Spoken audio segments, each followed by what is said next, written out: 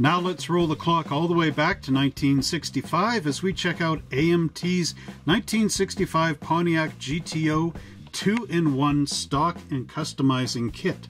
Now here we can see a nice front 3/4 view of the convertible version of this kit and the wonderful Pontiac wheels right here. This is a Retro Deluxe kit. It has optional mag wheels, all new detailed decals. The model is 1/25th scale for ages 10 and up and will require paint and glue. You get one plastic model in this box. Now flipping the box up on this side, we can see the rear 3/4. This is built as a hardtop, which you also get in this kit. So it says build a slick hardtop. This is painted or colored in a light kind of purple color, although my daughter does think it's pink. Here we've got a Texas license plate right on the back. Here we have our Pontiac 389 high performance engine with the 4-barrel carburetor underneath this wonderful air cleaner, and you do have the option of building it as the Tri-Carb version, which was also a factory stock option. Here we have our Goodyear Polyglass GT tires with the white letters printed on, as well as our mag wheels. And then for the stock, we have the Pontiac Rally wheel with the center cap, as well as the red line tires. Here's our convertible boot if you want the top down, and our stock roof for the top up. And then we also have this really wonderful custom roof with the sunken in rear window. The bottom of the box shows a wonderful parts breakdown, which is really awesome and a good thing from round 2. We also get this wonderful QR code. Have any of you actually clicked on these with your camera and see where they lead to? I never really get a chance to. I see that GM has also updated its logo for the 2020s. And then here we also have our round 2 logo.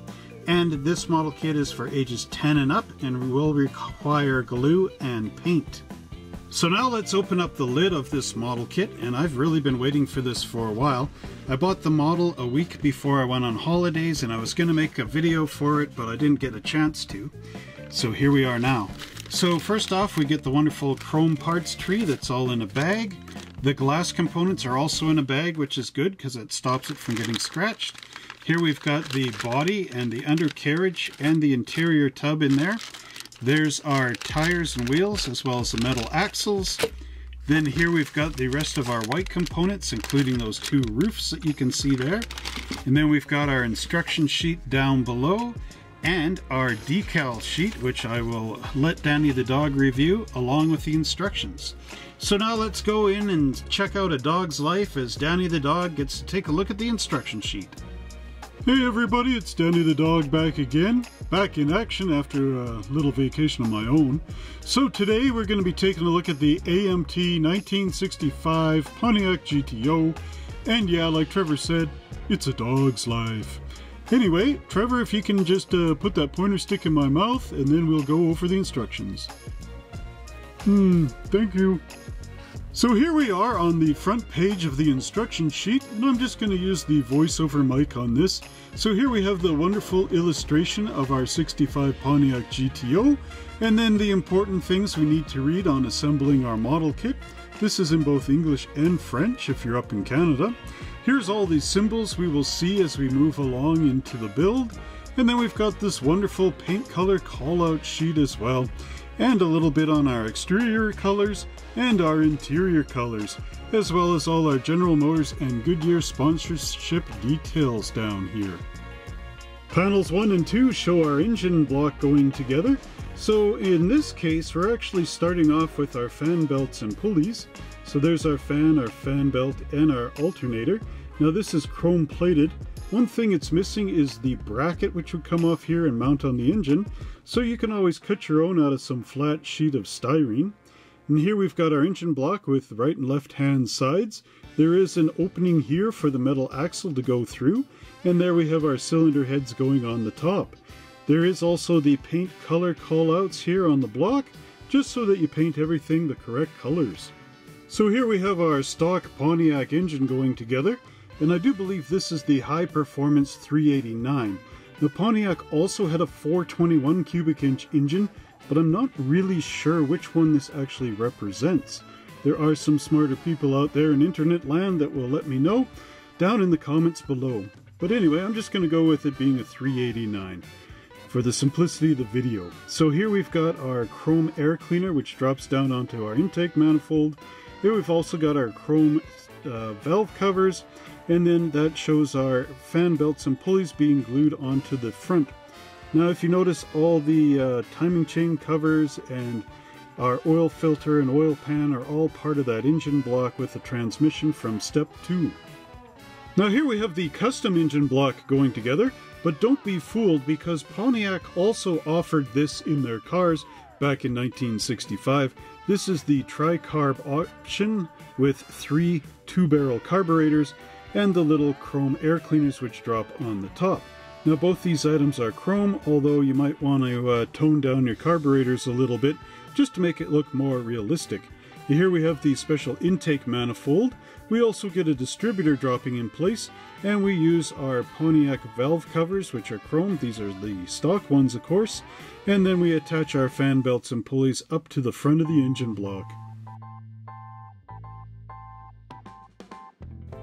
Now for those of you out there that like all the extra detailing, here is the correct firing order for our 1965 Pontiac engine, right off the distributor here and off onto each of the spark plugs. Now here we see our wheels going together. Now this is the stock wheel, which is the Pontiac Rally type wheels. So here we've got our wheel and the center cap is molded in place. So you just want to paint the slots with flat black so they look like see-through, you know. And then you put your wheel here, push it into the tire, and you get this lovely wheel back. Now for the custom, these wheels here are kind of vector style, or something like that, turbine style. These came out in the 70s, so for an earlier version of this custom. However, AMT under round 2 has added in these nice Hurst mag wheels, which are more period correct and were used on the GTO.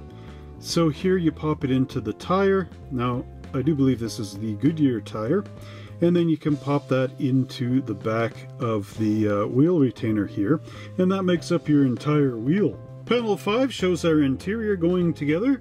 Now here you have your wonderful dashboard, and you've got your stock steering wheel and column, and over here you've got your custom steering wheel and column.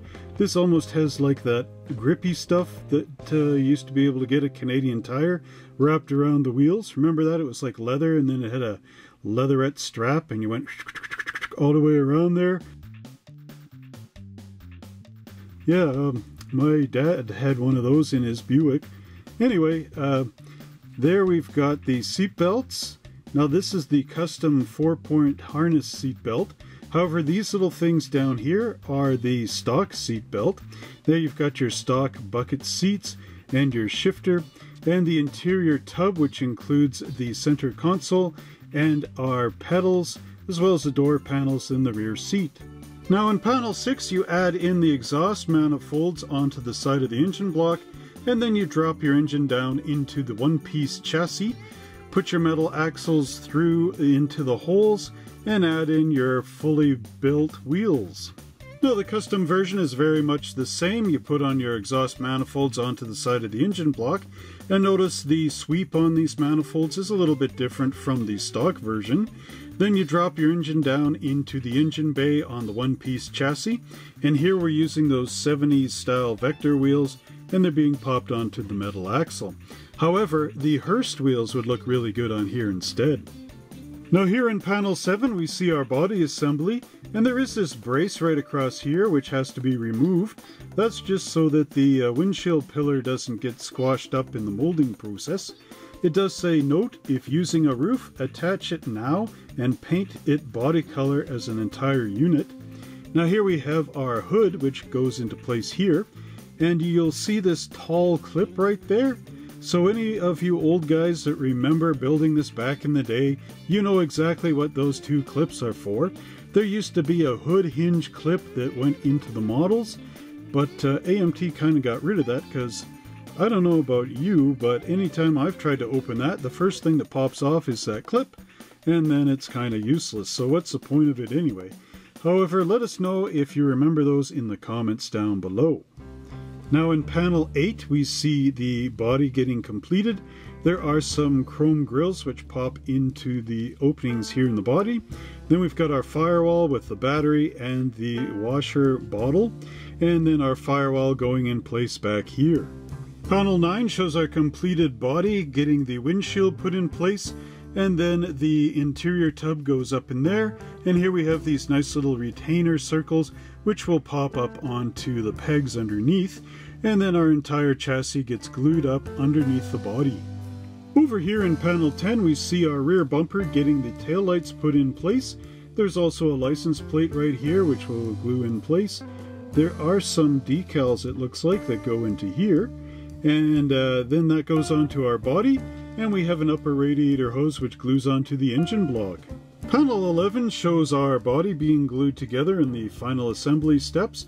Here's where you have the option of using either the stock hard top, and there's your glass going in place, or you could use the swept back Dukes of Hazzard General Lee type of roof and put in your rear window there, or you could use your convertible boot instead. Now here we've got a nice piece of chrome trim which glues into our hood scoop. Here we have our front stock bumper with the vertical headlights, and on our turn signal lenses you can either paint them with the transparent color or use a decal in that place. And then here we have our license plate decal, or if you want a custom rolled pan and headlights. Now this has been returned to the kit from long ago. You could use those in their place of the front bumper.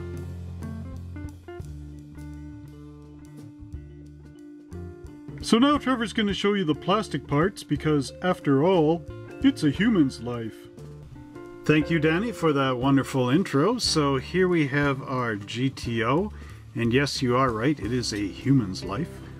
Anyway, there's the wonderful script on the back that says GTO. We do have the wonderful Pontiac GTO emblem up here, but as hard as I could try, I couldn't really see what the engine displacement was off of here, so it's very tiny. The door handles look pretty wonderful. Remember, this is a kit from a very long time ago, but overall it's held up, and I do think Round 2 did a good job of revitalizing it. There's the Pontiac arrowhead right in the center of the grille where it belongs, and again, you will have to remove this bar out of here. That's just so that when they mold this, the windshield doesn't cave in, because there's nothing holding it back from doing so. And there you get the nice windshield wipers on this cowl vent. Again, really awesome stuff. Underneath you can see the long pins, so maybe at one point this was a promotional model which got converted into a parts model afterwards. There are some holes underneath here as a drilling guide for antennas or that kind of thing, and some harsh mold marks, as well as a bit of a ripple thing in here from the molding process. That would actually be on the tool of the mold. It looks like somebody ground something off, probably to get rid of the back posts from the chassis, which would be there. We can take a look at that in a second. Overall, a bit of flash, but nothing that couldn't be cleaned up. Next up, we have the Pontiac interior bucket, and there are some mold marks on the floor in all four corners. Now inside we have the automatic style pedals with that nice GM brake pedal in there for the automatics, just like in my 72 Oldsmobile Cutlass. Here we have the center console molded in place with the shift gate up on top there, and then the wonderful seats.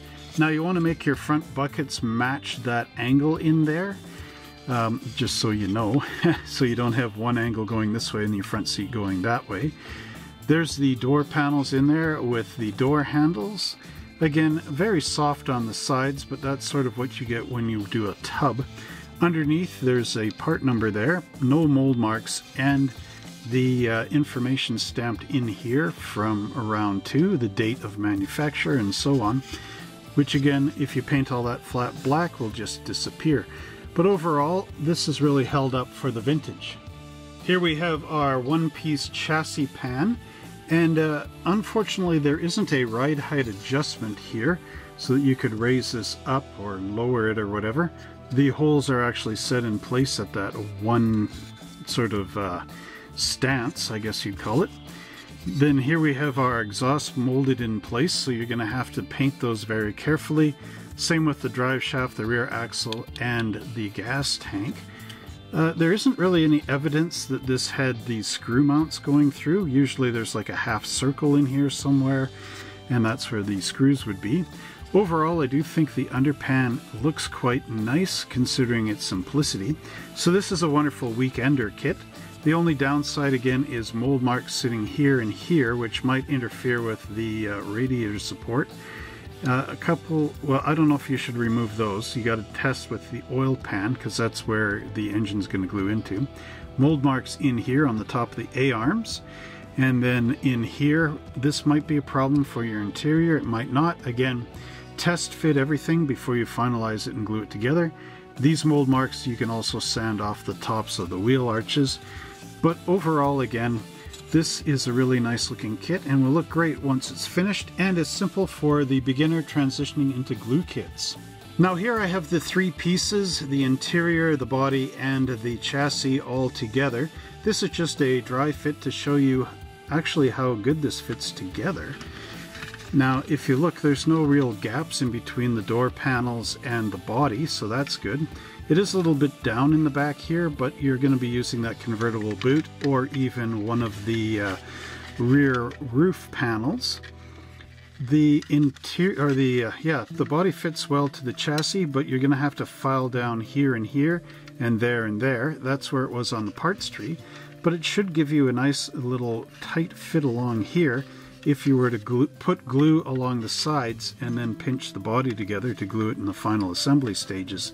So overall, this is a nice clean kit and easy to assemble. Here we have the parts tree for our 65 Pontiac GTO, which shows the engine components. One thing that I did notice is, unlike in the interior where you had the two pedals for your automatic transmission, this in fact is a manual transmission. It has a little door on the side for all the linkages, so that's how I can tell. But here you get both intake manifolds as well as your cylinder heads, your battery, your windshield wiper or radiator overflow bottle, and your distributor, as well as the fan and the belts and pulleys. So let's just take a look at the detail on this. It does have nice features to it. There's the fuel pump up front, as well as the starter motor and that transmission. There's the oil filter and our oil pan molded in place, as well as the front timing chain cover. So when you glue that together, make sure you sand down all the seam lines so everything looks smooth and like individual components. There's our Delco battery, as well as the exhaust manifolds, your choice of the ones for the custom or the stock version. And then you've got your cylinder heads, as well as the belts and pulleys and the upper radiator hose. And then there's those little locks for the interior on the pegs. On this parts tree we have our firewall, which includes our master cylinder and our heater on this side. Here we have our radiator support wall with the radiator molded in place. This is a rolled pan for the custom version. And then we have our deep dish wheels for the custom, as well as that steering wheel and console. And then here we've got those retainer clips. Now I'm not really sure if the bigger ones are for the car body or the smaller. We'll have to figure that out when we put the model together. But again, the detail on here is quite nice and crisp. Does look pretty correct. There are mold marks on the back here, which you'll have to remove. There's our wheel backs and the little hole for the metal axle. These will have to be trued up as well. And our steering wheel with a bit of flash in there. But overall, not too bad for the vintage. Here we have the parts tree that makes up our interior components, as well as the hood and our stock wheel backs. So here we have the front bucket seats and all our little stock seat belts, as well as the 4-point race harness. Again, really nicely done. You can see the angles in there, and they have the Pontiac arrowhead on them as well, which is really cool. A little bit of a mold release agent. There, I got it off. Underneath you see your hood mat, and then mold marks in the four corners, which again need to be removed. Overall though, really nicely done. Bit of flash, but again, like I said, for the vintage, what do you expect? Here we have our roof panels, our dashboard and steering wheel. So this is the stock style roof, which was sort of the hardtop convertible roof, because it did look like a convertible roof that was put up, only it was a hardtop welded to the body. Here we've got our custom roof, which sort of has that sunken in Dukes of Hazzard Charger type rear window. And then there we've got our dashboard, our steering wheel, and the downed top. So let's just take a look at our dashboard. So right away we see the 4 instrument clusters as well as our heater controls. Down below is the radiator, and here we've got our dashboard as well as a little GTO emblem, and there is a vent on the top, which is really quite nice. There's our stock steering wheel with the 4 spokes and our convertible boot folded down. Underneath, it's a little bit kind of messy there with all the different things going on, so that you can clean up with your hobby blade just to make it easier to glue. Overall, these panels are quite nice and look really awesome. So here we've got our roof sections, and they do have the ribs molded in place, and underneath they did try to remove these mold marks, but you'll have to further try to remove them. And then here, these are actually little side lenses for lighting up the back, so don't remove them, they're not mold marks. Overall, again, looks really nice. There's a little bit of mold muck in here, which will have to be taken care of with your number 16 hobby blade. But overall, all these components look really nice and again have held up due to the vintage. And here's the parts trees that make up our chrome components.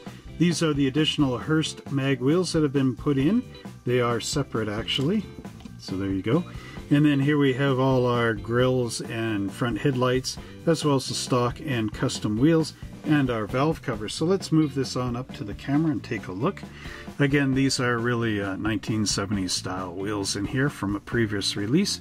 There's our Tri-Carbs, our stock rally wheels, the rear bumper, and again it's got the nice Pontiac logo in there. You'll need to add a bit of a black wash into the center there, but keep your chrome clear for your rear turn lights and brake lights. And then here we've got our front bumper with the quad headlights molded in place.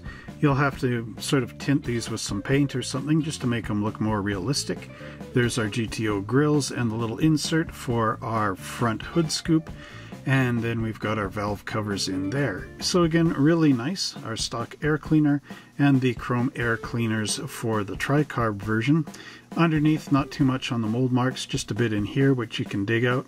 Remember to paint this all flat black, so when you turn the car over you don't see the chrome. You want to just see it on the back here. So again, really nicely done. Let's just take a look at the Hurst wheels. Again, really awesome stuff. These were factory options, I do believe, on some of the GTO packages. Now, they are a bit long in the axles in the back, so you might have to clip those down. I'm not too sure. But when you put the wheels together, you can always size that up. So again, the chrome looks really nice on here, and the addition of those factory stock kind of Hurst wheels are amazing. Now here we have the components that make up our glass and our red turn signals at the back and brake lights. Now I'm going to leave these in the bag this time around just to protect it from scratches. But there you can see our front windshield, and it's got the wings molded in the side. And then we've got our back windows as well.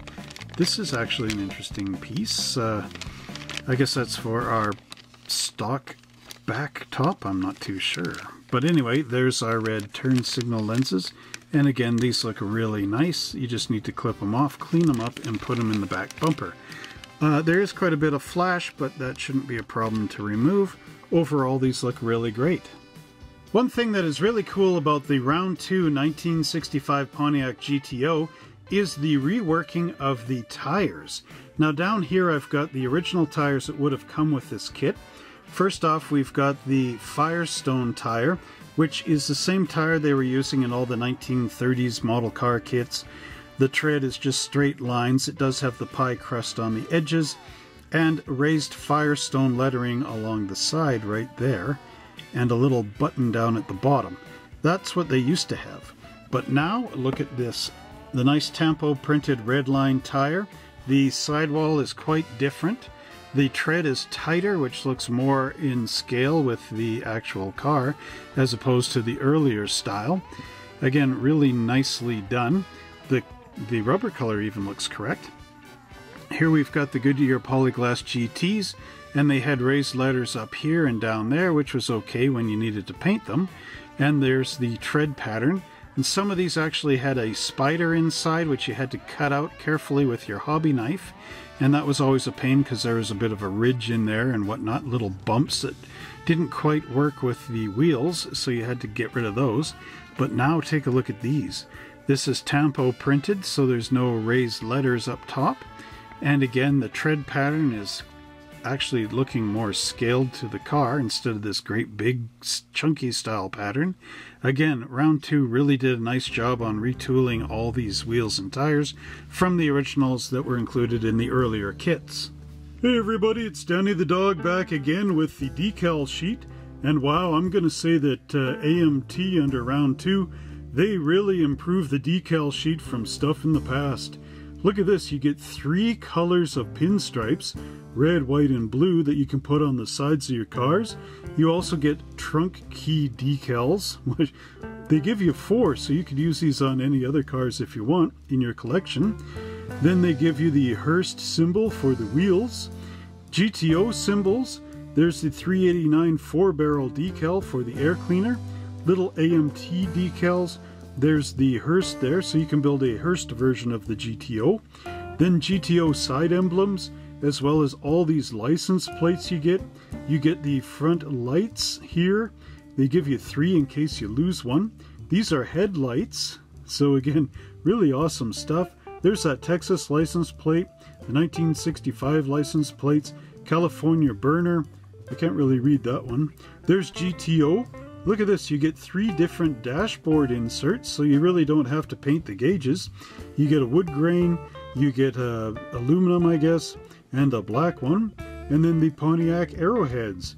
So again, really awesome. There's those rear backup lights as well. Awesome decal sheet, and I'm glad that Round 2 did this. Now here I just zoomed in a little bit on those instrument clusters, and again, look at how awesome that is. And for you license plate fans, this one's actually from Michigan. I had to take a closer look at it. EA2097. There's your California burner and your Texas CTR 470. And then, of course, factory plate 1965. Now here we have my original build of the 1965 Pontiac GTO. And I built this when I was quite young. This is a 1986 edition kit that was molded in brown plastic. I attached the hardtop roof on here, but didn't have too much success. I tried to use some spot putty up in here, but didn't quite know how to sand it like I do now. I added on the white wall tires because that was sort of a thing that my dad got me all interested in. And then I hand painted my own license plate up front here. Now this is my second attempt at the Pontiac GTO. I'm not quite sure if it's actually the same brown plastic model kit. Now what I did here is I used the wheels and tires from a monogram model car on there, just to make it a little more, you know, late 80s modern, I guess. The GTO emblem on the back was from a rub-down transfer sheet for use for, what was it, the Cub Car rally cars. I painted the interior blue and brown, gave it kind of a neat little look. Now again, the engines under here are the stock Pontiacs with the air cleaner. They did not have that Tri-Carb package, and at this stage in time they also didn't have the custom front end. They did include that custom fastback roof, but that was about it. License plate decals again are from somewhere else, a different model car, and the decal sheet is not as good as the Round 2 one, of course. I can't really remember much decals in here at all, maybe just the plates. And here's a little peek into the engine bay. Now back in the day we actually did not have the internet, so trying to find colors for these was quite difficult unless somebody you knew owned one. So the engine is a bit darker blue than what it should be, but again, what can you do? And here's the engine bay of the original yellow Pontiac. And as you can see, I painted the engine green. Like I said, there was no real reference back in the day, and the AMT instructions really told you nothing. Here's how I tried to do that seam line on the roof, and again you can see it is kind of not up to my modern standards. Let's put it that way.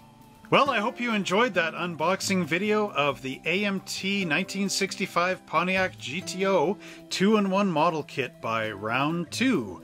Now, how would you build this kit? Would you build it with the Tri-Carb setup, or with the 4-barrel carburetor?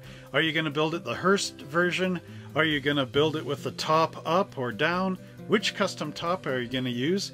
And are you going to use that rolled pan front end? Let us know down in the comment section below and have fun building your model.